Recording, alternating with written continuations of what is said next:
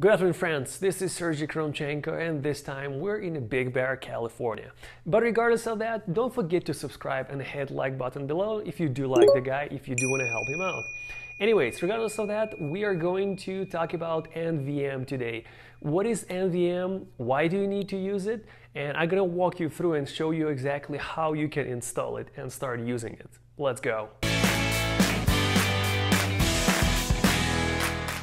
So what is NVM? NVM is the Node version manager, and if you're working with the Node.js or with the JavaScript, you probably heard about it, and you probably heard that a lot of people are facing issues with the versions, that you have to have version 13 or specifically 14 or 15 or 16 or maybe you're still on 12.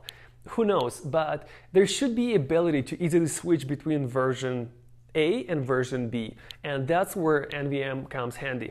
NVM is the Node version manager. It's a software that allows you to switch just like that from version 12 to version 13 or 15 or whichever version you want to use. And what you have to do is you have to only install it once, and then you can switch versions just like that. So why do you need to use it? Well, you already know what benefits coming from it, right? You know that you can switch versions just like that.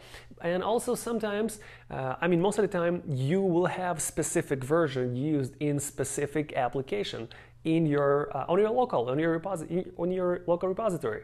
So that's when it comes handy, because you can set it up in that way that whenever you switch from one folder to the other folder, from one application to the other application on your local, it will automatically switch it and update or downgrade a version of Node depending on the needs of the application.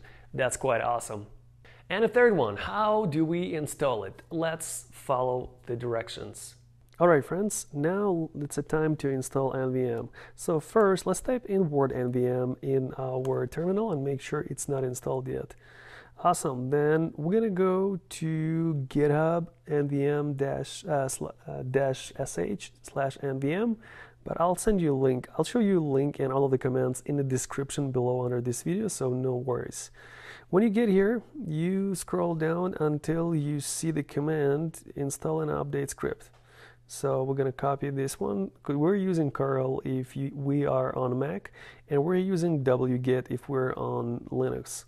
Since we're on Mac, let's just proceed with the curl and run that command. So it's going to install it. Perfect. All right, now we need to find out if we are using zShell or the bash or a bashrc. Which profile do we use?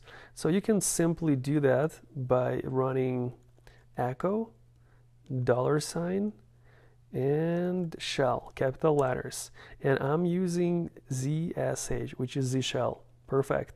That means that now I simply need to copy this line of code and edit the profile.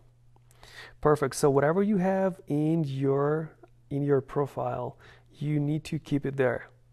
By the way, I'm using Vim, and with the Vim I just pressed letter I on the keyboard, and as you can see, now I'm in insert mode. So I'm gonna hit enter and paste the code right below. I'm gonna copy this code right here, paste it here, escape, shift : WQ for write and quit. Awesome. Now let's type in NVM again, and it's still not found. So what we're gonna do, we're gonna open a new terminal because it needs to be set. So now we're gonna type in NVM, and boom, you see a lot of helper text here. So NVM use 13. Perfect. Now you're using Node version 13. Let's make sure that is correct. Node -v 13, NVM use 14. How about that? Perfect. Now you're using Node 14. Let's double check it. -v, perfect. V14, 15. Awesome. And if you ever try to use Node version that doesn't exist, for example, I don't think I have 15 installed. Let's say NVM use 15. It's going to tell me you need to run nvm install 15 to install it before using it. So I'm simply going to copy paste it, wait for a couple of seconds / minutes depending on your internet speed connection. Mine is already done.